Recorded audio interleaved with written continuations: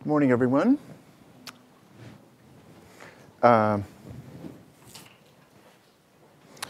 going to be focusing this morning on fair use, the U.S. doctrine on fair use, and specifically on litigating cases under the auspices of this doctrine.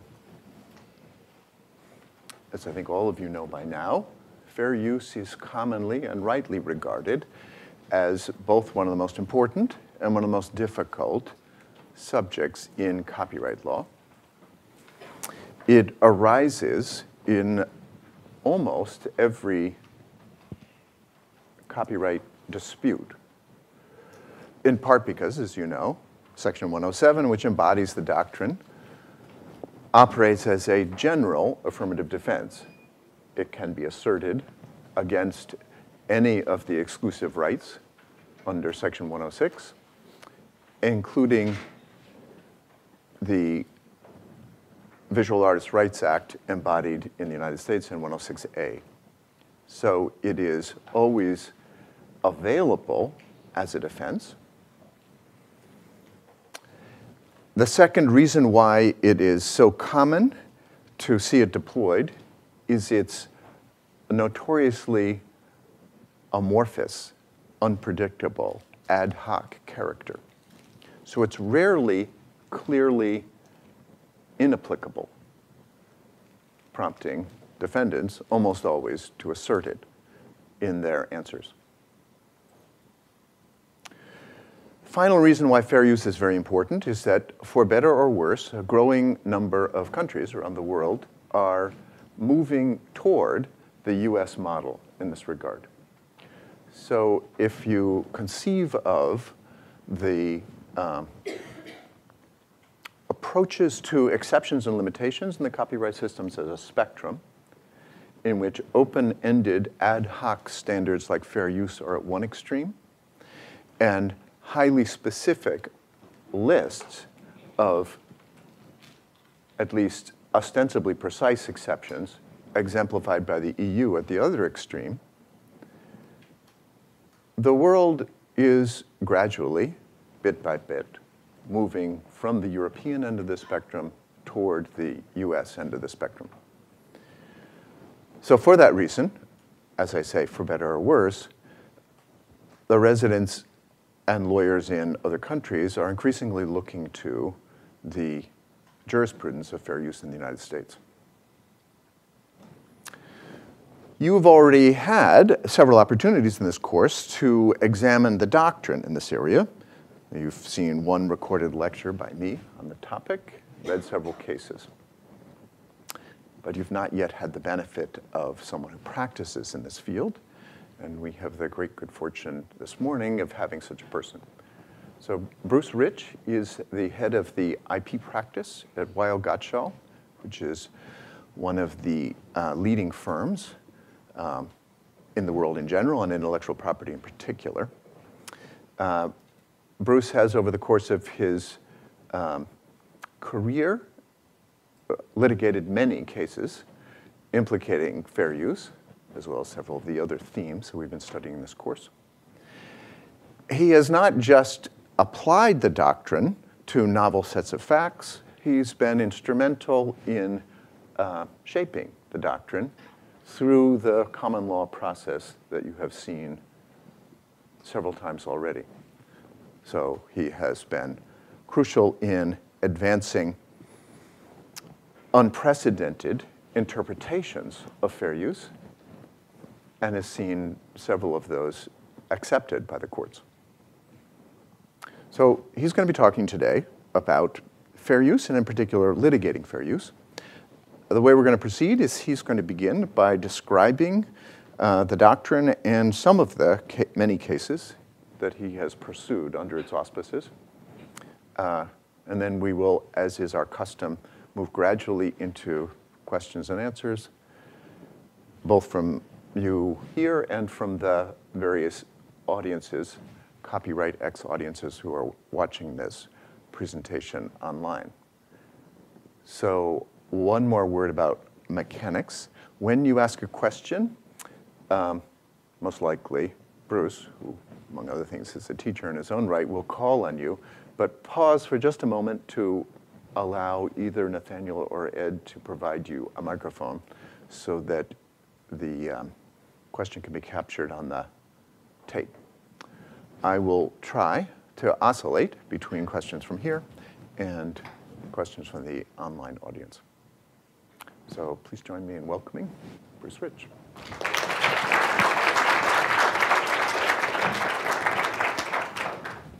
Thank you very much. It's wonderful to be here. And Terry and I go back a number of years, and I think as testimony to the many challenges which copyright law in general present and the uncharted territory in which we who practice in the field find ourselves navigating, Terry has become my consigliere of choice when he's not otherwise conflicted, which unfortunately occasionally he is, to help think through some of the more cutting-edge issues that present themselves in this field. And I'd like to say we've had a nice partnership of the rigorous intellectual and comprehensive scope of Terry's learning, which we try to translate and marry in the messy, practical realities of the courtroom, which many of you will experience in your careers.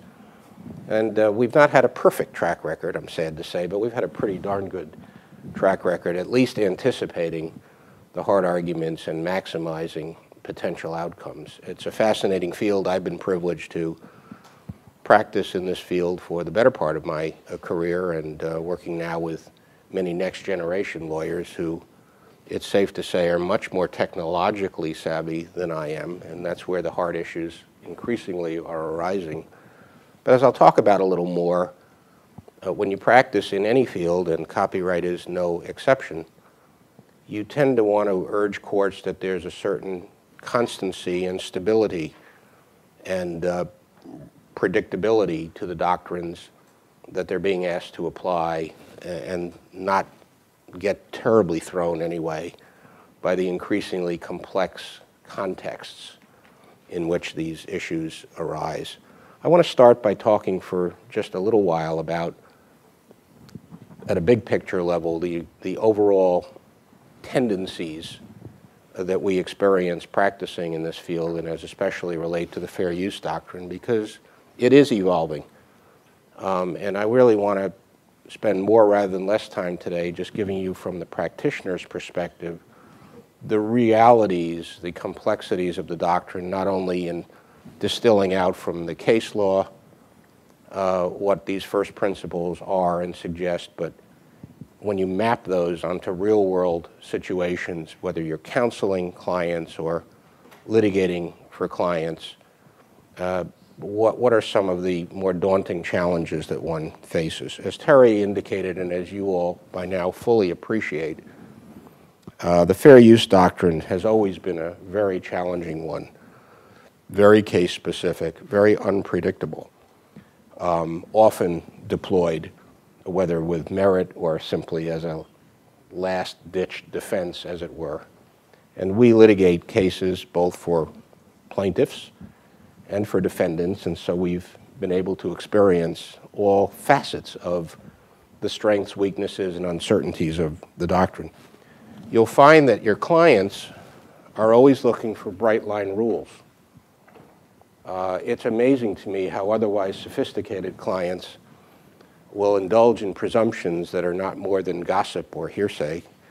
Oh, surely, says content user X, I used less than X% of a work, and I understand that's a safe harbor under the fair use doctrine. No, wrong. I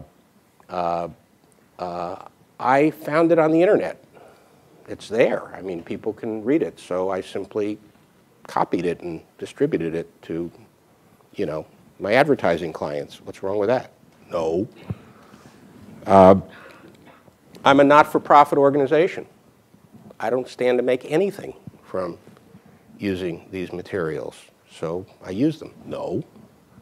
And again, these are not necessarily unsophisticated people, but people who are untrained in copyright and whose instincts often are off. A very common misconception is that because something has been long-standing industry practice, it somehow ought to be protected by the fair use doctrine. So for example, in the broadcasting industry, without getting into too privileged information, with respect to uses of certain content, and particularly music content, there have been long-standing practices, often by omission, implicating incidental or ephemeral so-called uses of musical works in aid of over-the-air broadcasting.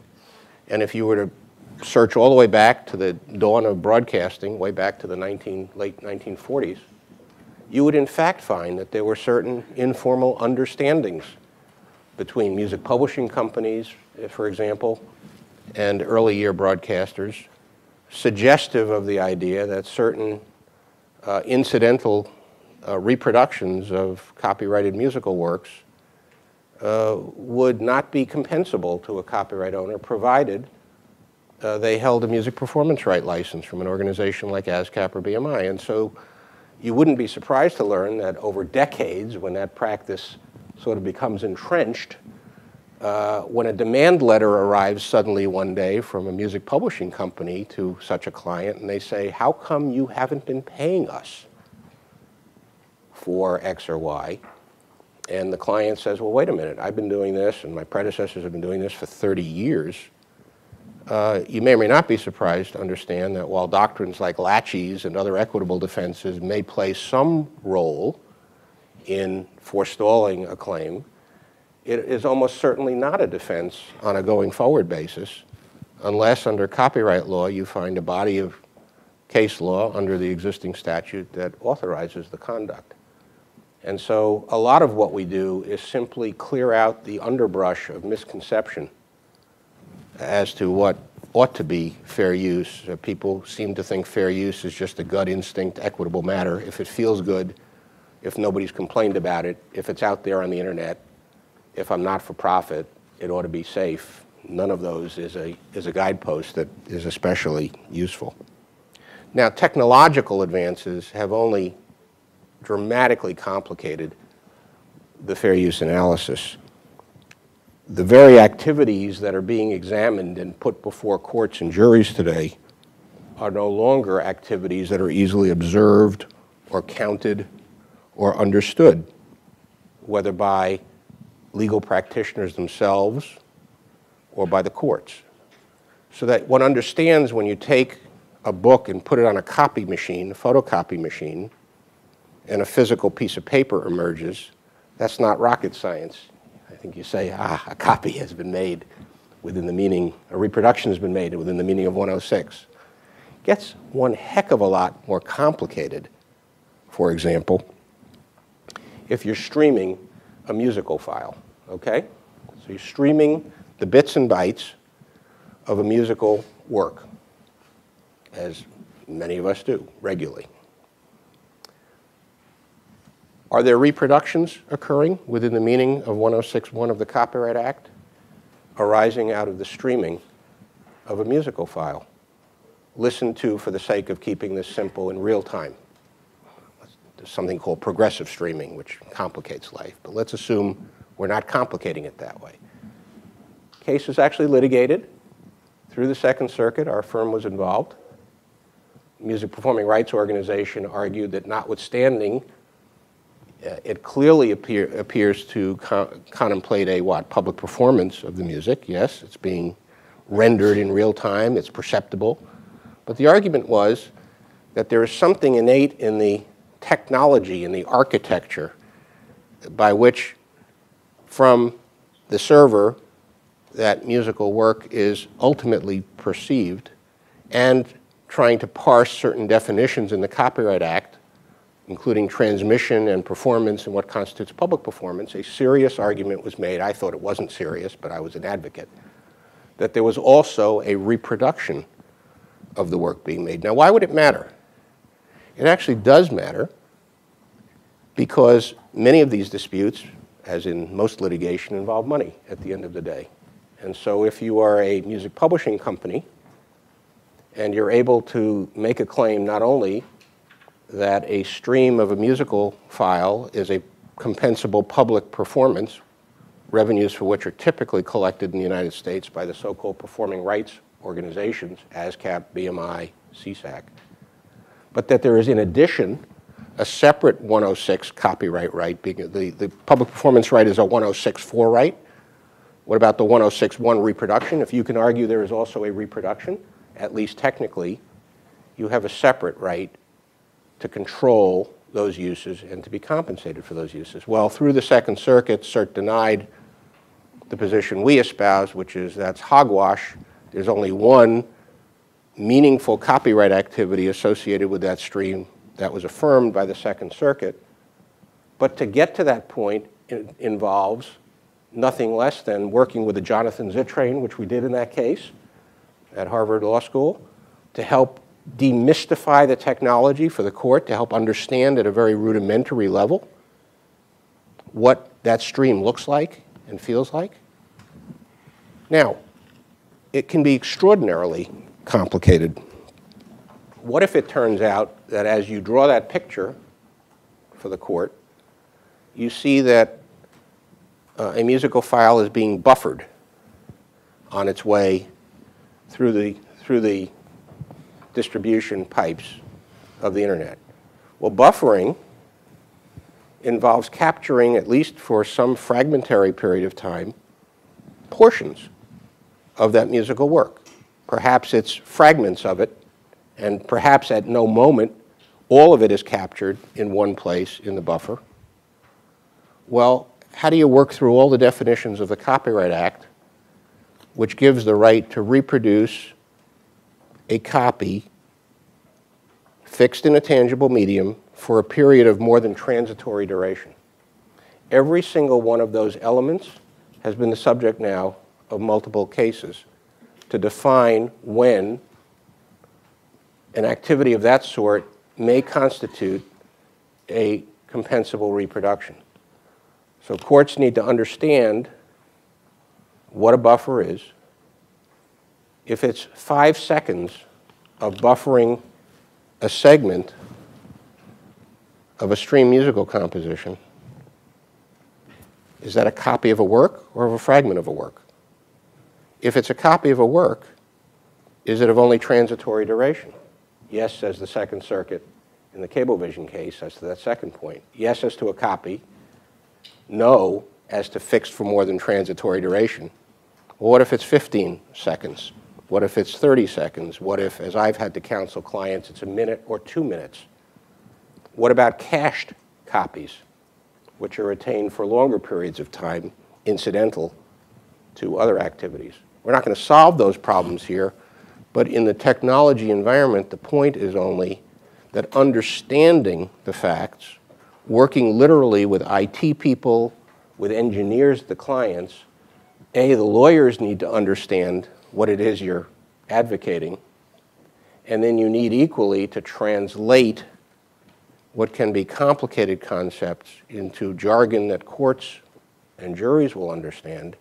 And then, of course, you've got to argue as persuasively as possible, depending on which side of the V you are in the case, as to whether what is being observed implicates any copyright rights, or, at the end of the day, even after you've established a prima facie 106 right, whether the use is a fair use at the end of the day. So that, for example, we were involved for a period of time in a series of cases that are still going through the courts involving the issue whether there is a state law right in at least several states for owners of sound recordings to be compensated for the public performances of pre-1972 sound recordings.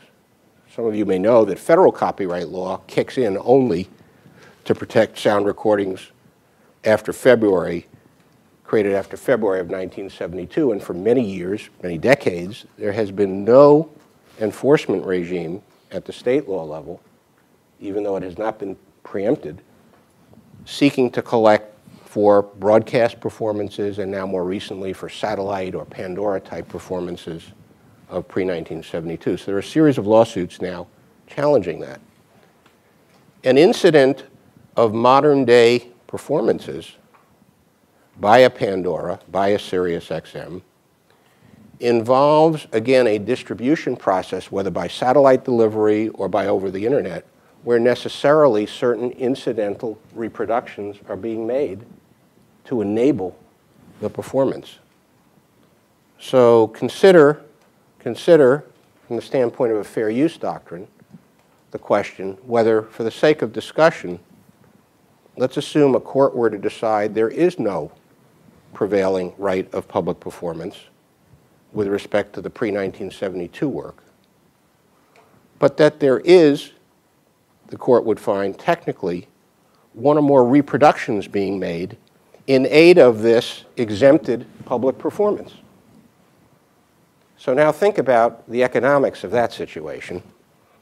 So if I'm the copyright holder, I say, that's the best loss I've ever had in my life, because I can capture essentially the same value that I was trying to collect from the public performance right by taxing that entity and preventing that entity from disseminating those pre-1972 recordings unless they pay me my ask for the reproductions involved.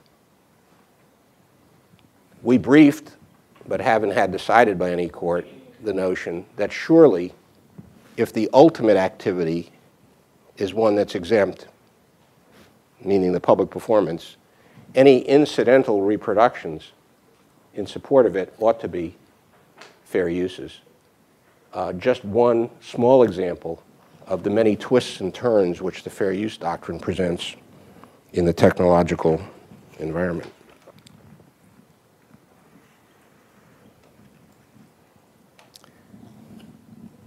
Another basic point, courts are mesmerized by, but also completely fearful of the impact of technology in thinking about copyright and the application of doctrines like fair use.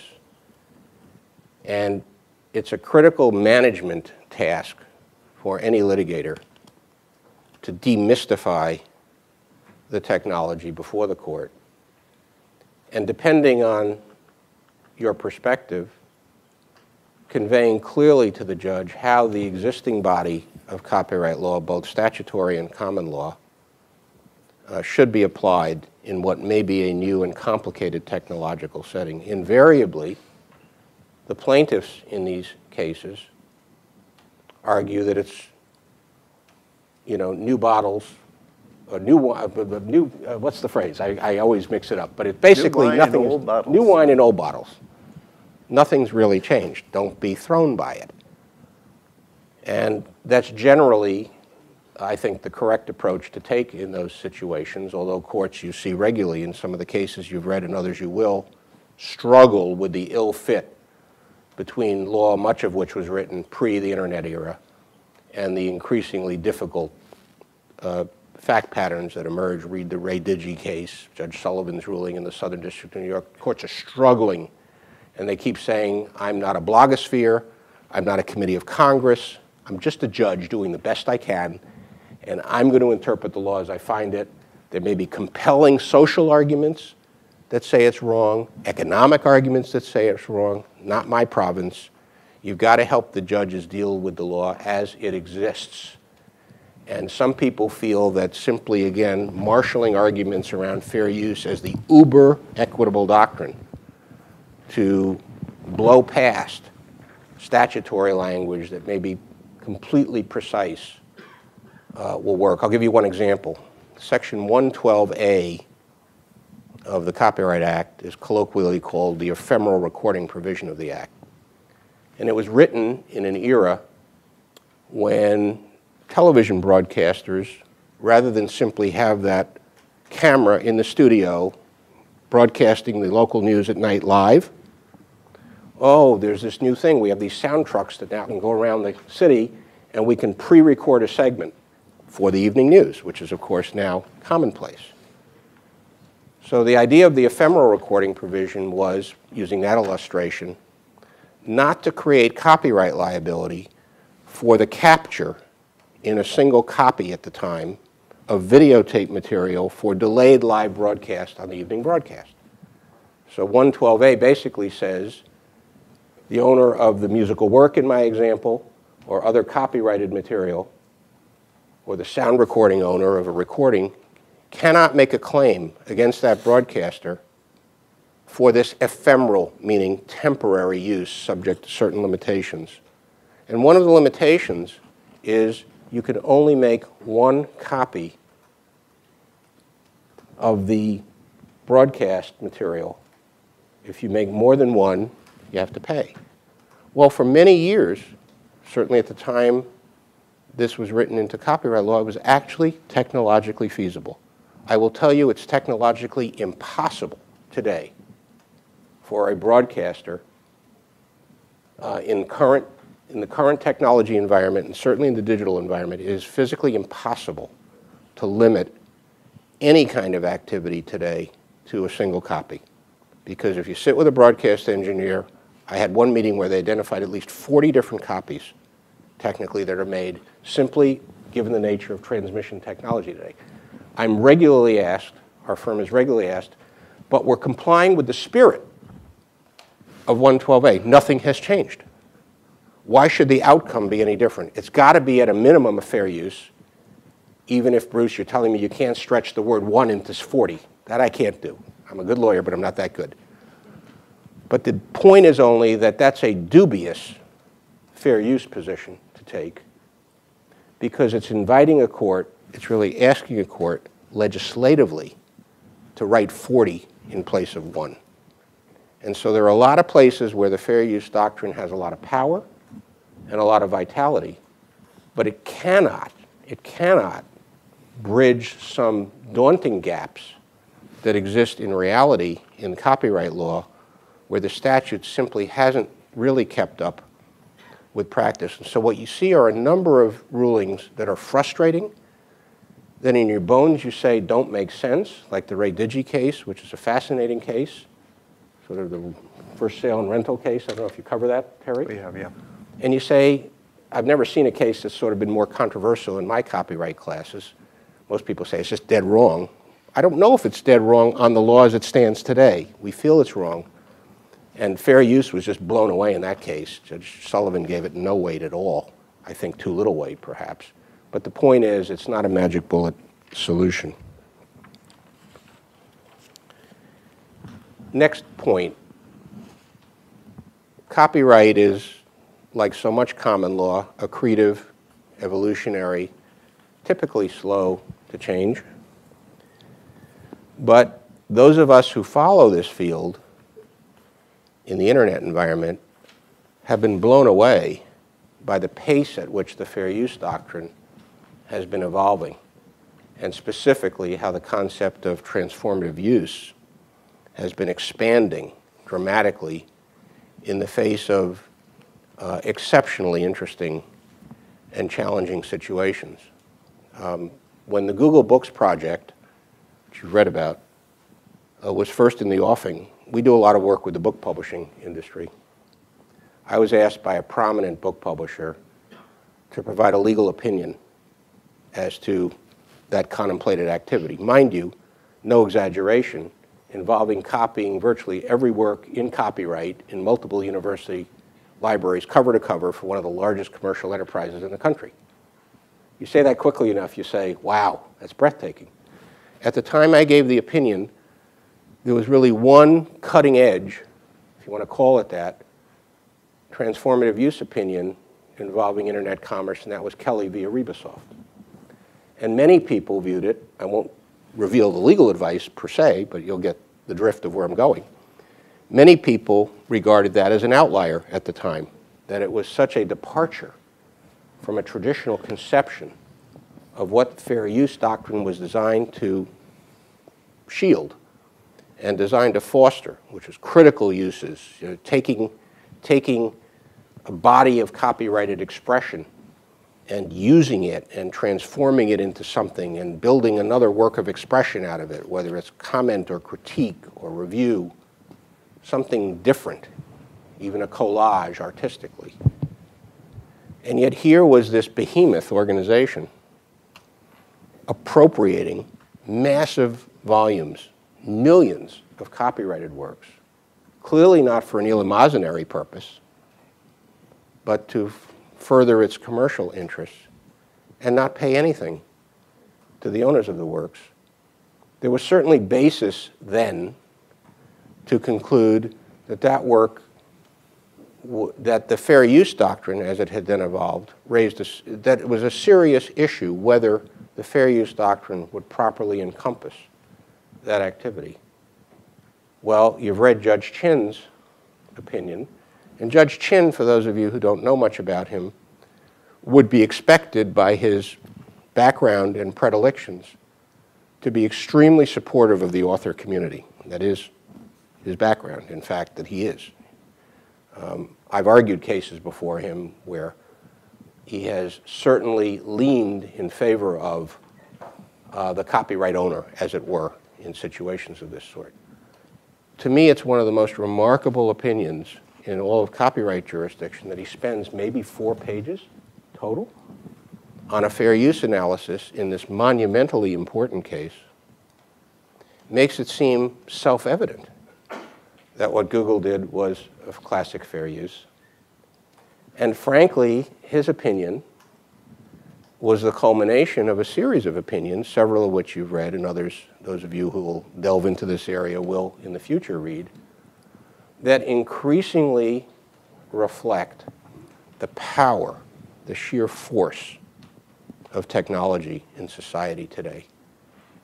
If I've come away from studying these cases, as I have, with any one overarching thought, transcending the fair use doctrine, but looking across the areas of copyright challenge, it's that, as a rule, judges today are very loath to rule in a fashion that could slow this powerful engine of technology and the amazing power of information and information tools that have been unleashed with the economic resources of entities such as Google. And the tool that has been primarily deployed to get there in this process has been to adopt this far more expansive than historic conception of what constitutes transformative use. If you look at the evolving body of fair use doctrine today, including the cases that were assigned to you in the 2 sets of class readings, I think you'll agree with me that the analysis increasingly is becoming not a 4-factor, but a 2-factor analysis. That's what we experience. People pay lip service to factor 2, nature of the work, published or unpublished, creative or factual. Almost every analysis in almost every case, no matter where the court comes down, says, but this is a minor factor, this favors so-and-so, but I give it very little weight.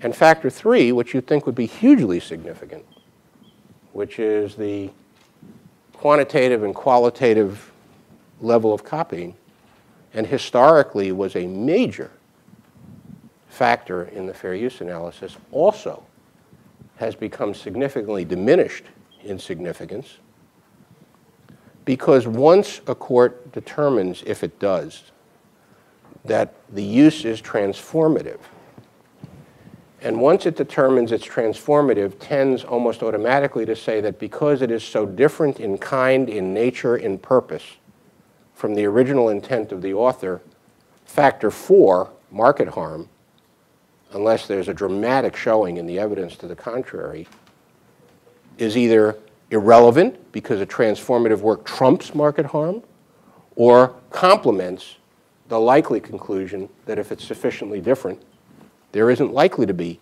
market harm of the type that copyright law protects against, which is superseding the original, superseding the economic market for the original. And so what we're finding increasingly is that these cases are all about, as a matter of evidence, 90% about factor 1 and factor 4. They complement each other, they work together, that if you can fashion an argument, if you're the proponent of fair use, if you can fashion an argument, if you can ride this momentum that's developing in this environment to an ever more expansive conception of what's transformative, frankly, to the point of almost what's good, what's in the public interest, which you won't find in the wording of Section 107 anywhere, but what's in the public interest, what's the public good, what's in society's interest, infused in Judge Chin's opinion, right? Then you're two-thirds of the way home. Then you're two-thirds of the way home. When you think about factor 3, by the way, back to my is there a litmus test, you have on one extreme, you have the Harper and Row Nation decision, Supreme Court case, which found the taking of as few as 300 words in a Ford memoir to exceed fair use boundaries. And then look at the more modern cases we're reading, where the Google Books project cleaning out entire university libraries, no problem. And I'm going to come back in a few minutes to 2 examples of cases in which Terry actually consulted with us, in which we shamelessly, for clients, exploited this more expansive view of transformativeness. I think as an intellectual matter, as a matter of sound copyright policy, as a matter of academic interest, fascinating and challenging questions about whether this direction is wise as a matter of social policy, let alone one's historic conceptions of copyright. But to me, I don't mean to be crass, irrelevant, because when you litigate, you've got to take the law as it's developing, you've got to harness it, you've got to use it, you've got to deal with it. So in the luxury of this classroom, we can have wonderful debates about does it make sense. As a litigator, we have to observe the trends, react to them, and see. By the way, I attended the recent Second Circuit argument in the Google Books case appeal. Interestingly, you may have noticed that the most commonly cited law review article in the fair use doctrine is that of Pierre Laval, now Judge Laval in the Second Circuit, which I think historically had been, it's been used by every court to support whatever reasoning it wants, which is the most amazingly flexible article ever. But I think when written, it generally was viewed as supporting the view that you've really got to do something with the actual expression and convert it into something as opposed to the functional transformativeness sort of view of the world. Well, interestingly, guess who was on the Second Circuit panel? Judge Laval. That's basically why I went, because I wanted to hear whether he himself had been sort of, I'll use the word, mesmerized by technology. And I will tell you, at the risk of prognosticating an outcome, he has no interest, and he's only one of 3 panel members, but as I read him, he has no intent of disturbing at least the larger portion of Judge Chin's ruling, namely whether Google's own uses of these copyrighted materials is a fair use. I think he is there in his mind. At argument, he questioned a subsidiary part of the case, not lacking interest, which is, you may recall from the facts of the Google case, that each cooperating university library was supplied its own digital copies of all of these works, of which the library already had the originals. Judge Laval expressed considerable concern about whether the limitations, such as they are, contractually agreed to between Google and the libraries as to how to use that digital archive so created would satisfactorily constrain them or could risk infringements of copyright, and asked a number of questions about that. So it is conceivable that an opinion will carve a little more narrowly, although I think on the biggest picture issue in the case, likely an affirmance as to the legitimacy of Google's activities. Last of all, before I just talk briefly about 2 of the cases where we've tried to bring these alive for clients, keep in mind that even though I stated accurately that the fair use doctrine is not a magic bullet and can't be used to fill sometimes daunting gaps in copyright, it is still an equitable doctrine. And when we litigate, we always are mindful of what the defendant's conduct really amounted to. Was it a good, serious, law-abiding actor? Was it someone looking to chisel and avoid making customary payments for copyrighted materials?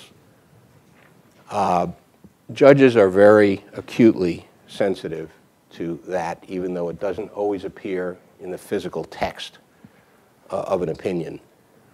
We carefully think about, as a matter of trial presentation, whether we're the plaintiff fending off a fair use challenge, or whether we're asserting that on behalf of a client.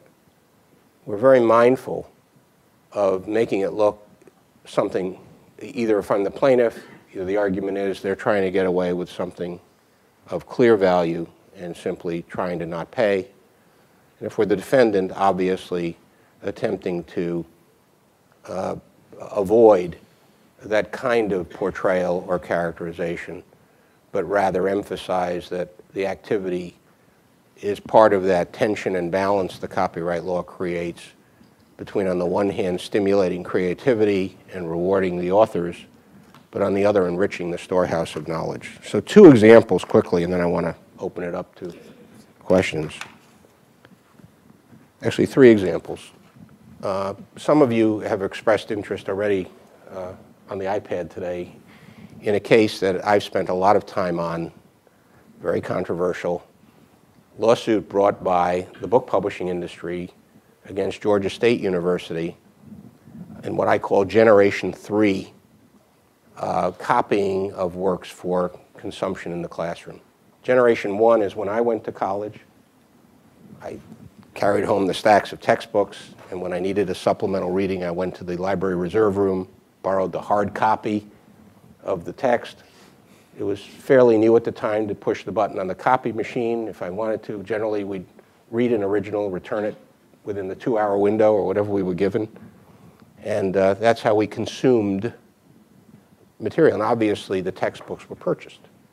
Generation 2, course packs, in which professors, typically at the time the course pack litigations came, went to the corner copy shops, the Kinkos, the Nomans, the Tychos, et cetera, with customized readings for a course, chapter here, chapter there, velo bound.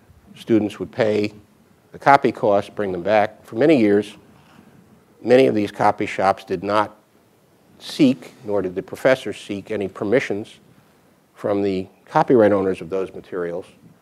There were a series of lawsuits, including a case called Kinkos and a case called MDS, Michigan Document Delivery Services.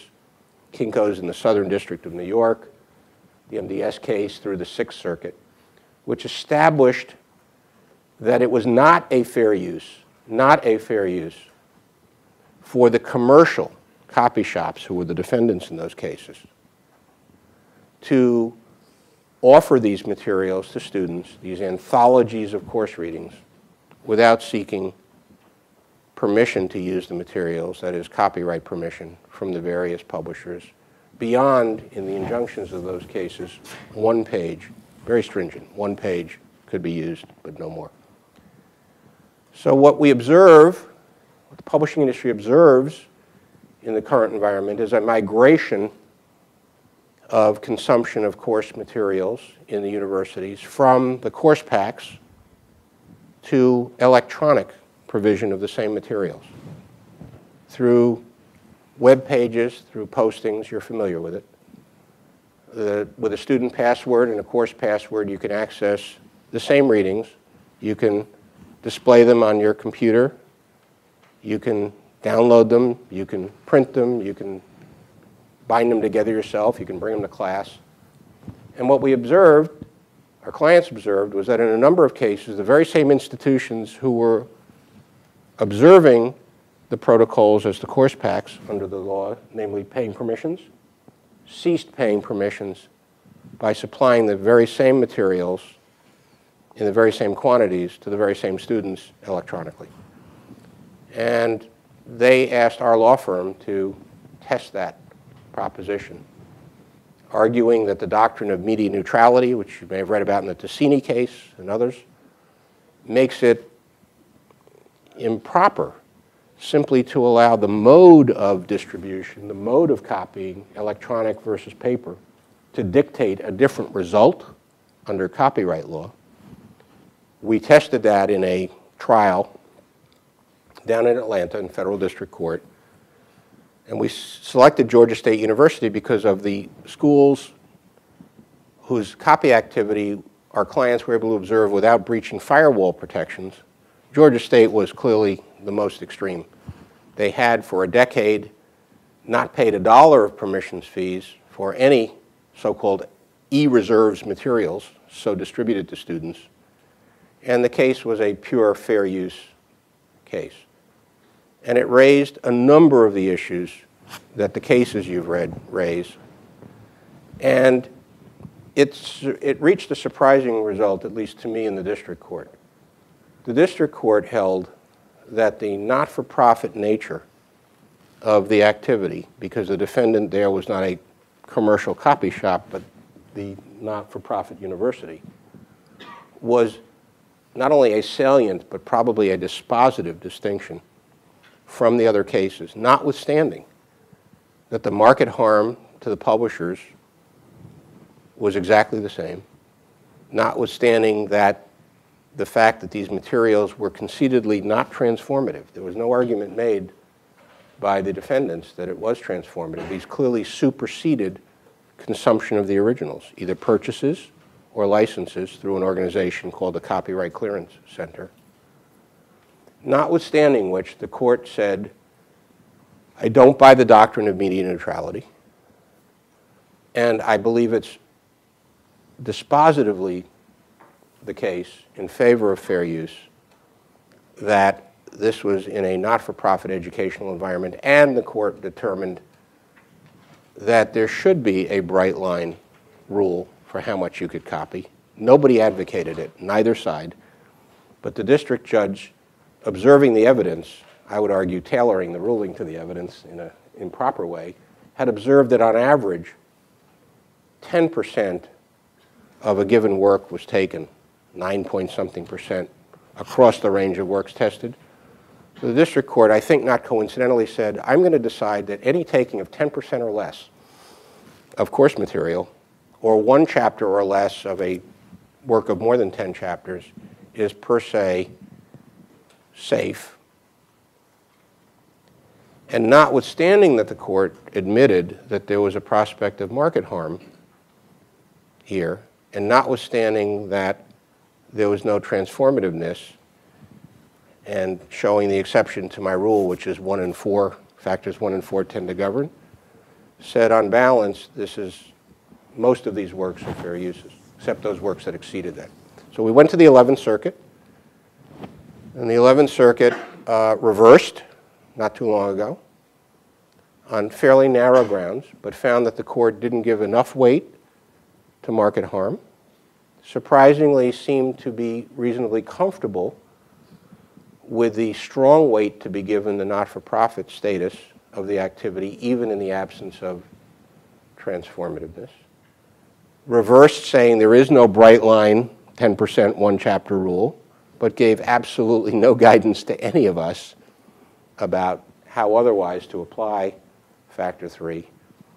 And the case is now back in the hands of the district court. We think the same judge who tried this case, and we're eagerly all awaiting further guidance, as we say, so stay tuned. A very interesting case. But the two other cases, very quickly, I want to mention. And Terry has no complicity in the GSU case whatsoever. The two cases in which he and I did collaborate and which reached favorable outcomes are really both fascinating. We do a lot of work for eBay in the IP space. I tried this great trademark infringement case, the eBay Tiffany case, some time ago, and to a group of your predecessors several years ago, talked about that, about contributory liability on the trademark side, fascinating. But this was a copyright case. The facts are fairly simple. A self-proclaimed professional photographer, although someone who hasn't sold a photo in a decade, sued Tiffany and sued others, including Amazon, because certain listings for resales of magazines on eBay contain depictions in the listing of photographs that were licensed by this photographer to the magazine publisher years earlier, including covers of magazines. Now, this fellow specialized in rather racy photographs, shall we say, of celebrities and even celebrity sports figures, female sports figures. But that's how he made something of a living. And so here's a situation where somebody pulls out of their attic a magazine they owned. First sale doctrine, you're familiar, certainly allows one to sell or dispose of it as one wishes. And the vehicle, increasingly, that are being used for reselling copyrighted goods are an online, marketplace like eBay. And so there's a listing for, these were Polish magazines for the most part, believe it or not. So here are these listings. And there are pictures, and sometimes multiple pictures, to allow potential buyers to see what it is they're being asked to pay for. And along comes the plaintiff and says, you can't do that. That's an unlawful reproduction, distribution, and public display, all of those, of my work, and you, eBay, are either directly or contributorily responsible for that. So our first reaction was, that can't be right. That just seems crazy. That the implications of a ruling in favor of the plaintiff would shut down countless categories of listings by an entity like eBay, the purpose of which are not to take away any market opportunity of that photographer, but simply to facilitate the lawful commerce in used goods. The problem is, it's pretty hard to find fair use cases that are close on point there, or that would suggest that the doctrine of transformative use is broad enough to encompass this kind of activity. Because the facially easy argument for the other side to make is, it's a direct, unaltered image of my photograph. Nothing was done to it, nothing expressive, nothing creative, nothing anything, no derivative work, nothing. It is simply that by a for-profit enterprise. The entire photograph was taken. So they go boom, boom, boom, 1, 2, 3. I went on factors 1, 2, 3. Factor 4 they had trouble with, no market harm. And so I consulted, the expert behind me, and we said, well, at least the cases seem to be lining up auspiciously in terms of, again, not making normative judgments about is this right or wrong for uber copyright, but again, in a real world of litigation, you use what you have. And so we fashioned a fair use argument, which was absolutely adopted by the district judge on summary judgment in San Francisco, which essentially adopted the common sense reasoning, which is there's nothing at all impinging on the commercial opportunities of this photographer in whatever eBay and the listing seller did. There's no effort here to take away a market opportunity, and that the purpose for which these listings and these displays of the photographs serve is completely far removed. When his market was create artistic photographs and entertainment, sell it to magazines, and did, and made his copyright license fee. This is simply to allow this engine of commerce to move forward, serving an entirely different purpose and without any demonstrable harm. Now, again, as a litigator, what you want to do is take a deposition of the plaintiff, we did, and ask that plaintiff, tell us how you've been harmed. That all-important factor 4. He completely fell on his face. He couldn't identify anything. He had not licensed an image in over a decade. He was basically out of the business. He didn't even attempt to articulate this critical market harm factor. And so it made it, frankly, fairly easy on that element of it for the district court to come our way, and so eBay won that case. There were other elements of the case I won't go into, on a very, again, outer edges interpretation of transformative use. Lastly, we represented West Publishing Company with respect to a challenge to one of their online products. You may have read about this one, called the Litigator product, in which, for a subscription, you can access court filings. So who sues? First a lawyer in New York, and then a lawyer in Connecticut in a copyright case, both claiming they represented a class, I'm serious, of all lawyers who ever made any court filings. And that West Publishing had, without their consent, copied and commercially disseminated, therefore distributed, their copyrighted work product reflected in the briefs, complaints, notices of motion, you name it, papers.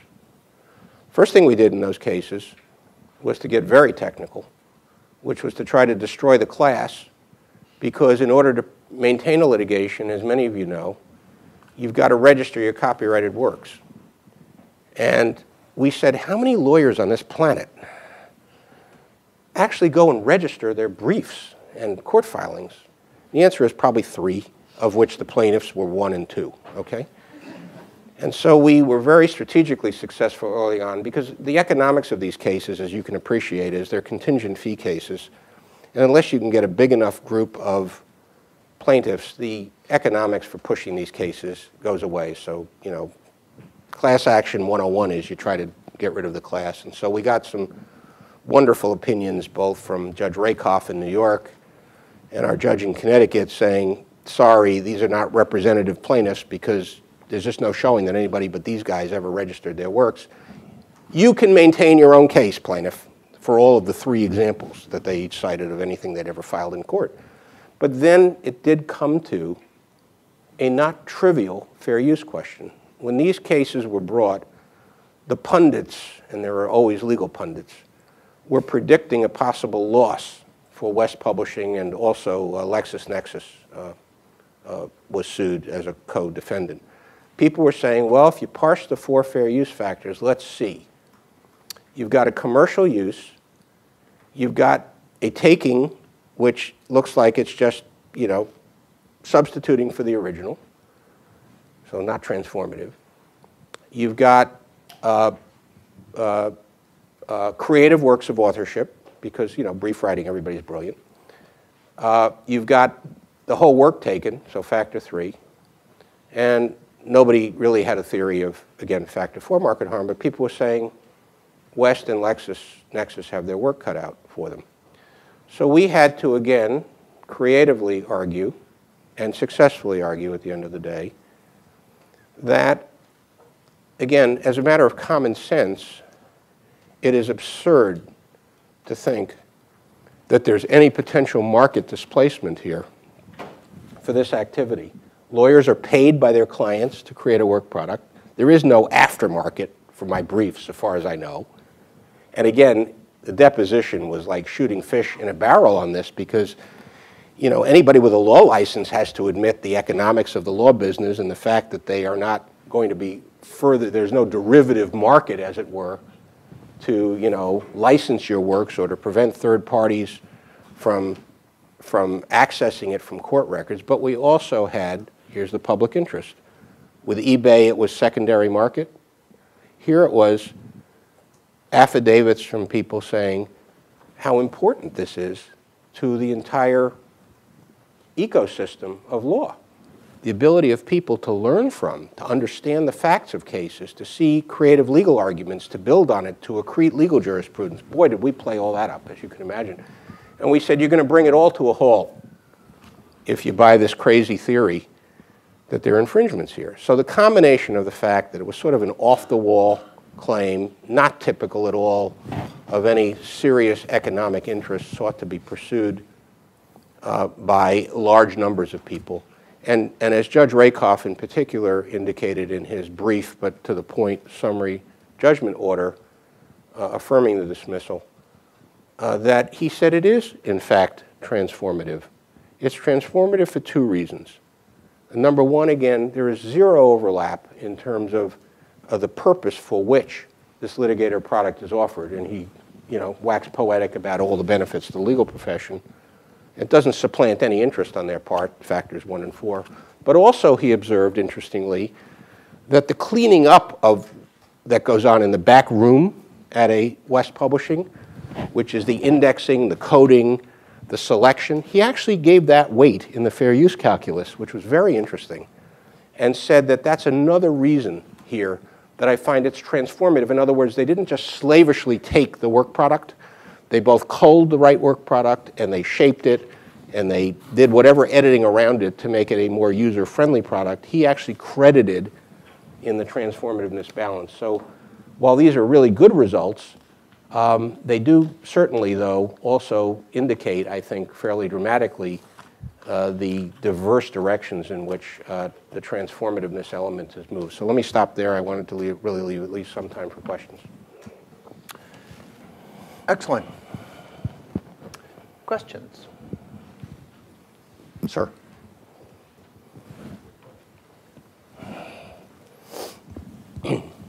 Given the fact that you're so often litigating fair use issues for so many different clients, do you ever find yourself in a position where you're dealing with a kind of legal but not technical conflict because one conception of fair use that you're fighting for would be adverse to the fair use conception another client wants, and you're forced to recuse yourself or move away from a case for fear of creating that adverse precedent? Unheard of. No.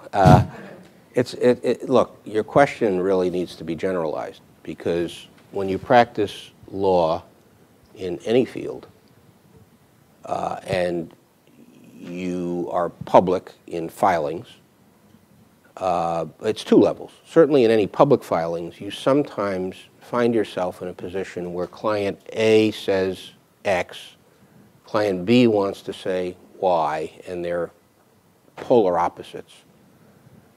And I find that the way to work through that is to be candid with B and say, look, it's your choice. You ought to know what I said for A. And if you're comfortable or feel it's not a conflict for me to argue for you, I'll do that. There are occasional times when it's so obvious that the position will be impeachable that we decline. Generally, our view is their facts make all the difference, that we're paid advocates, that we're not bound by advocacy for a client. And what often happens, not often, what occasionally happens is we'll advocate a position for A but lose, and then B comes along espousing the position that prevailed. There's no reason in that situation we lost. The law is moved, and we'll therefore take it on, although maybe not happily.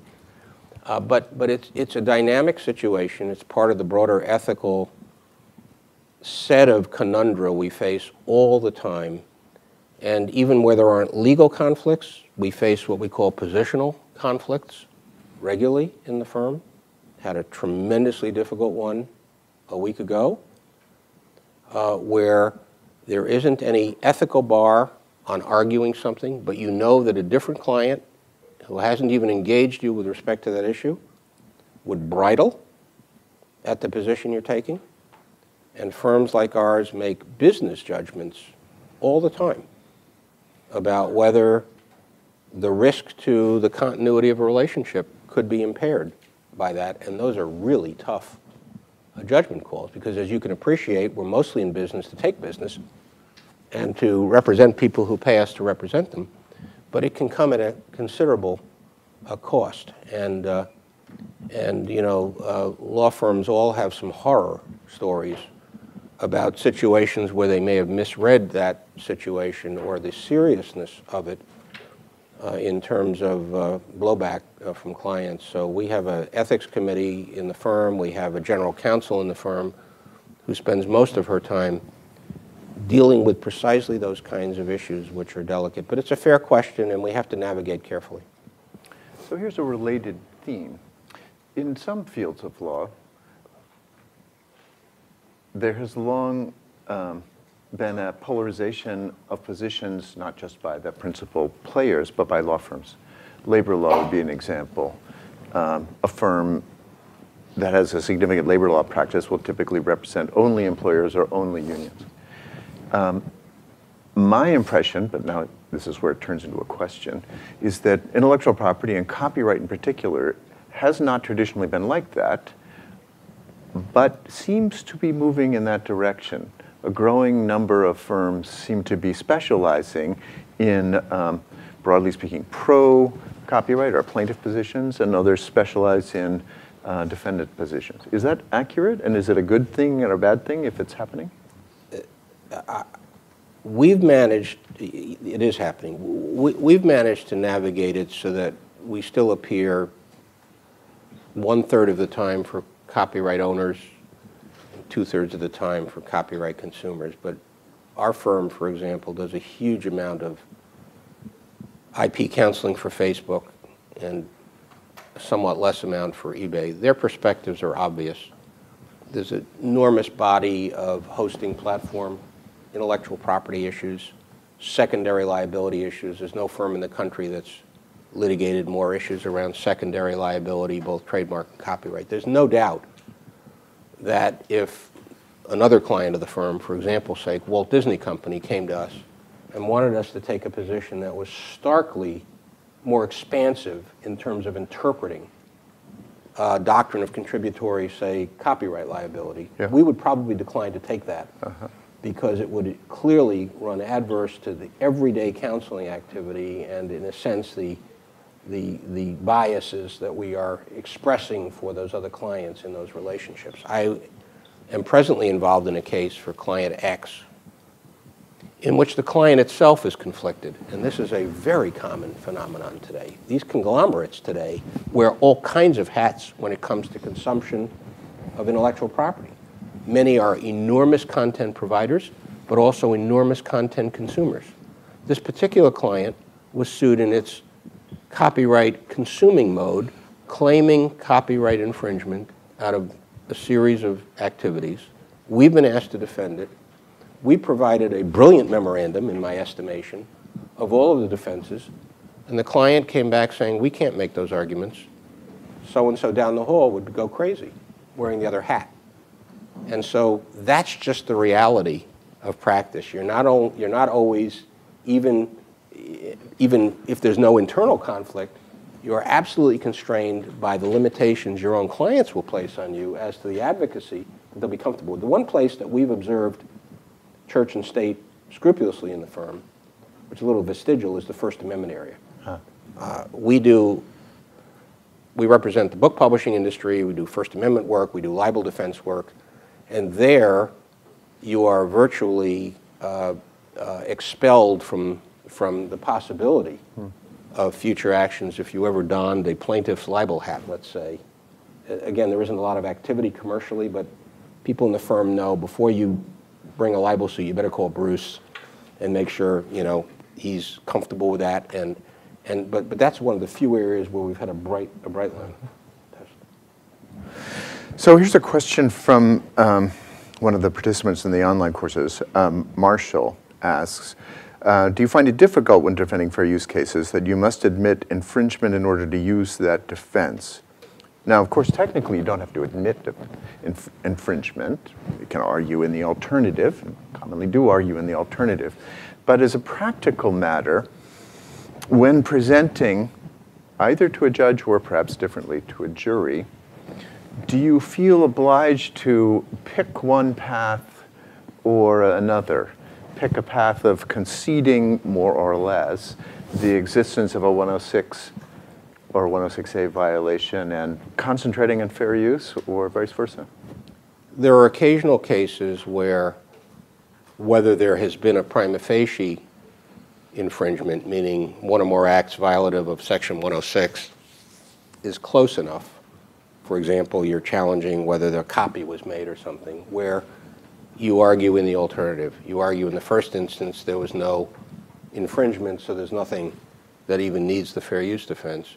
But more often than not, in our experience, the fair use defense is used in circumstances where there is a prima facie infringement. But I've never seen a bias. I think the courts, federal courts, and all these copyright cases are litigated in federal district court. tend to understand readily that, that it is not only an appropriate defense, but often the very conduct giving rise to the litigation was informed by a view that it was a fair use to undertake it.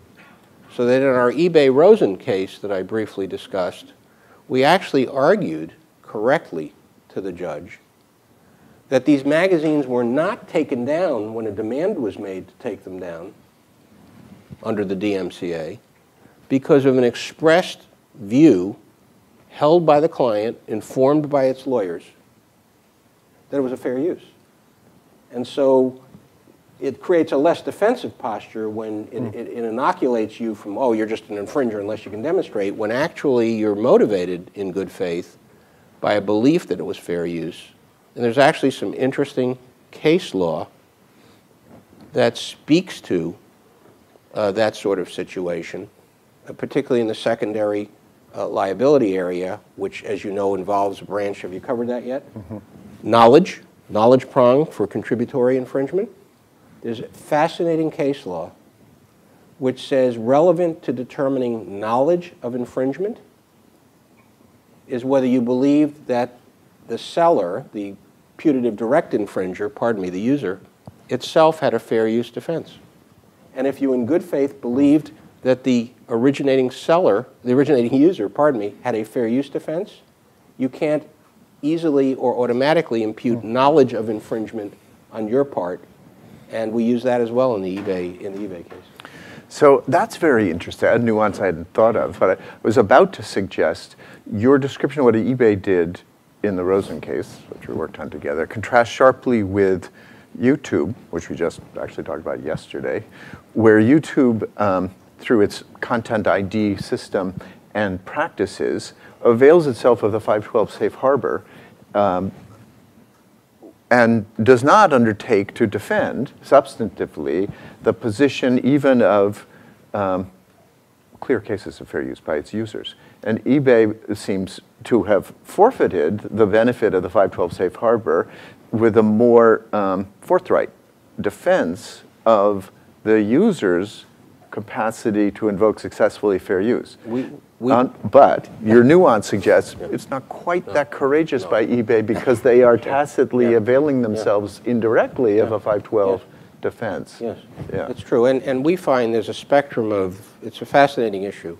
A lot of the counseling we do on the user side and on the hosting platform side involves how mechanically, for lack of a better word, these services ought to invoke the protections of the safe harbor provisions and the notice and takedown provisions. And the answer is not so much legal driven as policy driven by the clients. As a matter of philosophy, some clients simply say, if we're too automatic, if we're too knee-jerk, we're going to stifle free speech, we're going to take down content over broadly, and instead come to law firms like us, literally case by case. Facebook does this case by case with us. Is this a takedown situation? Are there meaningful defenses? And if we say to them, we think the use was appropriate, they're likely to take that advice and refuse to take it down, even though it creates more exposure for them. As a matter of principle, they feel they want as open a community, as uninhibited an environment as is legally appropriate, and sometimes will forfeit or limit the availability of statutory defenses. Very interesting. Other questions? Yes. Hi, I'm interested in learning what has attributed to your success in this practice area. So how did you start off practicing copyright law and specifically fair use, and how have you been able to become so successful? If you could give us a brief history of like professional. The last part of that you'll have to ask others, how I became successful, but I'm glad you asked because I like to talk to law students about what I call the serendipity of law practice. So when I started 100 years ago practicing law, I had a nascent interest in this area, but had no expectation whatsoever of practicing it. I began as an antitrust litigator at my law firm. And sheerly by coincidence, about a year into that experience, my mentor asked me to come down to his office, and I didn't even know it at the time. We were acting, and we still are, as the general counsel to the Association of American Publishers, which is the leading book publishing trade association in the United States. And it turns out that a lawyer in the firm, another litigator, was leaving, and her role had been to be a First Amendment advisor to what's called the Freedom to Read Committee. Isn't that great, of the trade association? And my mentor said, how would you like to take that over? And I said, I don't have any special qualifications for that. And he said, nah, you're a great brief writer. All you need to do is file a few amicus briefs a year in the Supreme Court. No big deal. And I showed up, literally green around the ears, to a meeting of editors-in-chief of the major book publishing houses and their general counsels. And it ripened into a monthly ritual where I would come in and tell them everything that was going on of potential relevance in the First Amendment field of the book publishing industry. And the committee would deliberate, and they'd say, well, you know, on this obscenity case or this libel case or this prior restraint case, we ought to file a brief. And I would then go and start writing these great labors of love, amicus briefs, celebrating freedom of the press. And that, the firm, to be sure, had a long history of intellectual property and copyright involvement. One of our founding partners, Horace Manges, Manges, was a luminary in the copyright bar. He was college roommate. This is a nice, we should all have such good fortune. He was college roommates of Bennett Cerf, one of the founders of Random House. And guess who one of his early law clients was. But Horace had gotten on and hadn't grown the practice. And a group of us, this is where initiative works, a group of us simply decided, we're farming out all of this copyright work to other boutique law firms. Why can't Weil Gotshal do what we've done historically? And we started to convince then, even as an associate, partners in the office that we were capable of doing this. And so we sort of rebuilt. And then there are these, again, serendipitous events of clients coming in an area, and I'm getting a bit of a reputation. But the biggest boost to our reputation, to the size of the engagements, to the number of lawyers practicing, was something called the internet. Because what happened was, until then, most disputes were pretty discrete in nature. The implications of an infringement were calculable. And all of a sudden, as everything went viral, the stakes of the disputes, like a GSU-type ERES case, became much larger. And it was easier, still painful, but easier for clients on either side to hire a firm of our scale and with our billing structure. And the true answer to your question about success, which is, I was trained to just become the best lawyer I could be, whatever field I was in. And I had a very rigorous, mentor doing it. And he was a great role model. He said, if you go to court, be the best prepared lawyer in that courtroom. Know your side of the case, know the other side of the case better than anybody else. Be honest with the court, be a forceful advocate, and that's all you can do. And the rest, it's fortunate that it came together. We have a good track record. We're not always successful, but we are vigorous, we're rigorous. We hire brilliant people like Terry and the likes to think hard about issues. We write forceful briefs about it. We've had a good track record, and there aren't that many firms of our size platform that host a non-patent intellectual property practice, which is the practice we run. So it's a combination of history, serendipity, hard work, luck, and keeping at it. And you all have the gifts to make that work in your careers. And of course, brilliance. Thank you very much. Thank you.